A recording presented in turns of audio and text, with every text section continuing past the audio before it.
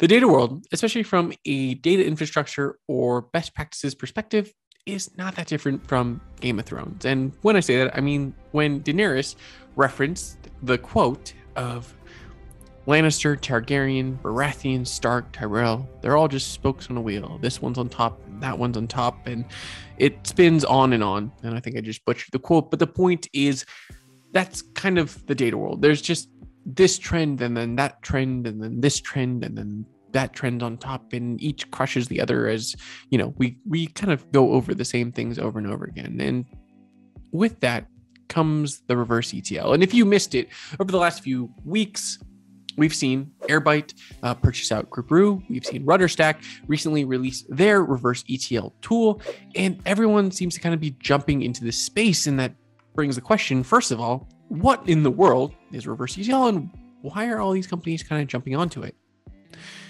Why do all these companies want to add either a reverse ETL component or, become a reverse ETL tool? Now, whether or not reverse ETL is a good term or a good practice is something we could discuss in another video. I think what's important in this video to understand is let's answer what a reverse ETL is and why it's useful for companies using it, and two, why are these startups and new tooling and concepts kind of coming about. So what is reverse ETL? At least at its baseline. And at its baseline, it's just a process that takes data, often from your core data warehouse, whether that's an EDW or just a standard data warehouse, and then process it, maybe add some logic. Oftentimes it's like segmentation or some sort of targeting, and then pushes it back to often some sort of SaaS or other operational data storage system, like Salesforce, for instance. And this is something I've actually seen multiple times, which is someone, creates some sort of segmentation model, and, maybe Salesforce will just take too long to process it. So they process it externally and then push it back to Salesforce.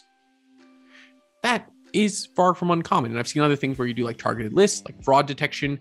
I've seen that in the healthcare space where often they create a list and then they have to push it back to their kind of system so that their providers can look at it and kind of do some analysis to make sure that these are actually fraudulent claims. And then, a lot of adjudication occurs from there. So there's a lot of use cases that have existed for a long time prior, honestly, to the term reverse ETL. And honestly, if you go upwards in the market, especially like enterprise level, Informatica or other tools have kind of had this full process for a long time, right? Like they've done both sides where they've, pulled data and they've also pushed data. And so reverse ETL in some ways is just now getting a term more than anything else. I think that's important to understand, is that we've been doing this process for a while. We're now just capturing kind of what it is and what it does. The reason these tools are jumping on the reverse ETL train is because here's the general process of how people use data in today's kind of modern data infrastructure world, especially at like the SMB and mid-level market range. Okay, you pull data out of your data sources. Salesforce, HubSpot, Zendesk, okay, you pull it all out. You push it into the data warehouse, and now you give some pretty values, some pretty numbers, some pretty metrics out there. Your lifetime value, your ARR, whatever it might be. Maybe you give a list of customers that you should go talk to, but that list isn't really easy to take action on because it's in the dashboard, and now you kind of got to do some weird manual process to get it out, and it's not exactly frictionless. So the idea here is, well, what if we took the data warehouse, made it kind of the source for a lot of these kind of application systems, and push the data back after running specific calculations. And thus the concept of reverse ETL was kind of coined, because it's kind of what it is, sort of.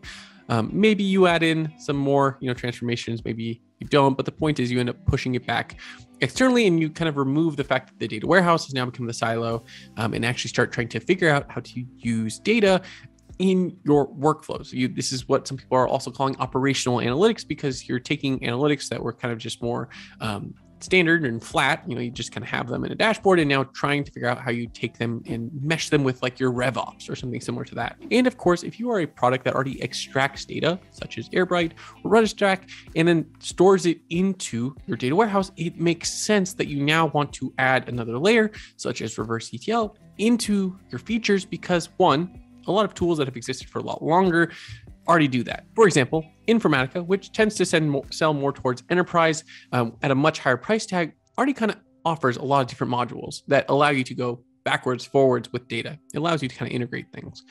So it makes sense that a lot of these more modern toolings, such as RudderStack, take the fact that they already have event streaming and then implement reverse ETL, because now they're managing the full pipeline, right? They're not just managing how the data comes in, in a very kind of event streaming way, but like if they want to process that data immediately and add some sort of context and then push out some sort of action, especially around like, let's say ads, which for a lot of people, as we're kind of going into a very, what feels like expensive and inflation driven market, the more you can drive down your marketing costs and better target ads, the better. So tools such as RudderStack, which can, better streamline the whole process of, who you should be targeting with what, make a lot of sense, because now you're not just a cost, right? Like something like this before, like just a pure extraction is a cost to companies. There's no real value add just yet.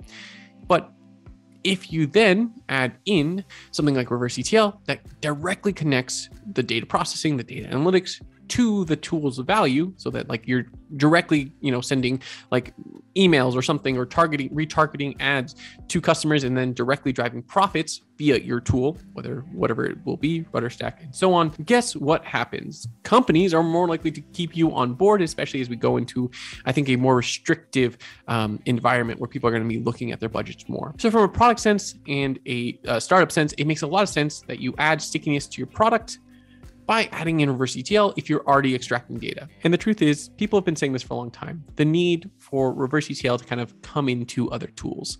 Proculpa said this recently, the CEO of Atlan, in one of her posts where she discussed, kind of her feelings on reverse ETL, where she said, what I'm not so sure about is whether reverse ETL should be in its own space or just combined with a data ingestion tool. Given how similar the fundamental capabilities of piping data in and out are, players like Evoto Data have already started offering both ingestion and reverse ETL services in the same product, and I believe that we might see more consolidation. And, well, she was right. We are starting to see more consolidation, and I will only imagine that more and more toolings will become kind of more like the tools that we've seen, that have been unbundled over the last decade as they become more bundled. Because that's just how they're going to add stickiness and, make it more difficult for people to switch over a long period of time. Overall, personally, reverse ETLs are far from new. We have been doing something similar or utilizing tools that have just been far more expensive for a long time. It's kind of cool to see that they've got their own term, but overall, I think what's important is the goal is to drive business value. And I think that's what reverse ETLs are trying to do. I think there's still a lot of stuff we need to figure out in terms of best practices. There's a lot of questions on how we should actually, manage the data, because, now we're turning the data warehouse into more of an operational component, and that becomes highly risky for a lot of reasons. So we're going to need to start putting practices around this whole process in such a way to ensure that whatever we build, whatever last mile kind of analytics or operational components we add in, actually add value and don't, in the long run, add technical debt, which I think is possible. It's just going to need a lot of kind of sussing out over the next 2 to 5 years.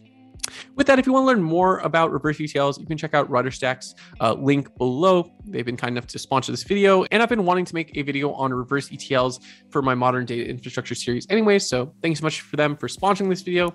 Check out the link below, and I will see you guys next time. Thanks for all your time, and goodbye.